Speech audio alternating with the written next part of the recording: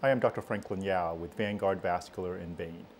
In this short video, I will be discussing with you surgical access creation in preparation for initiation of dialysis. We will talk about the different vascular options and how to choose between them. Thank you for tuning in. I will have answers to all your questions coming right up.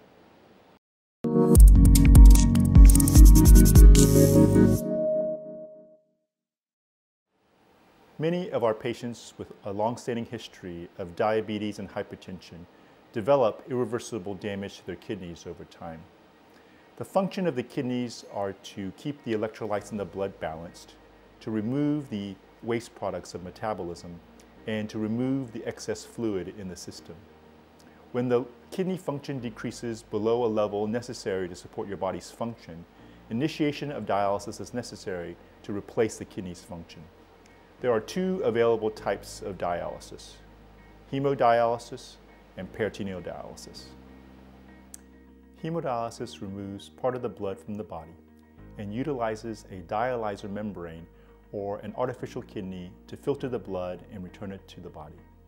To be able to do this, a surgical access has to be performed so that you can safely and sterilely remove the blood and return it to the body.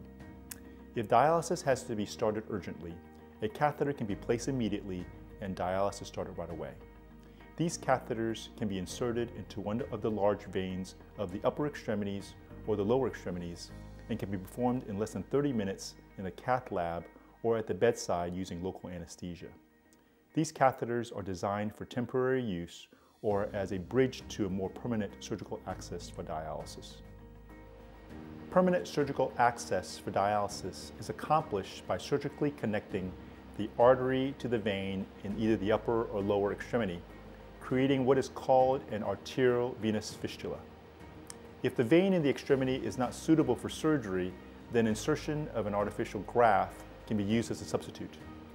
These procedures can be performed as outpatient surgery, and depending on the surgery performed, can be used immediately for dialysis or may require waiting 6 to 8 weeks for them to be ready to use. These surgeries can last for several years if appropriate proper maintenance is performed.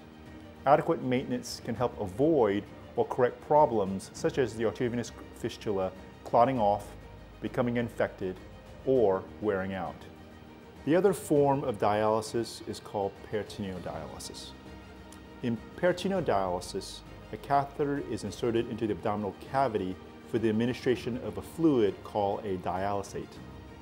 The dialysate absorbs the waste products from the blood vessels through the lining of the abdominal cavity.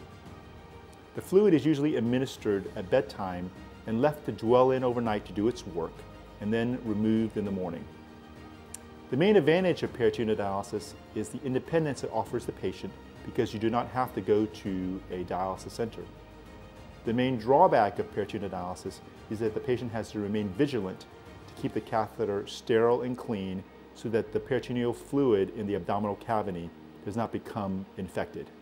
Finding a board-certified vascular surgeon to help you create your arteriovenous fistula and maintain it will be important to sustain your overall health and to prevent complications.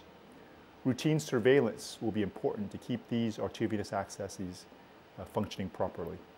For more information, please contact us at vanguardvascularvein.com. Thank you for watching this video.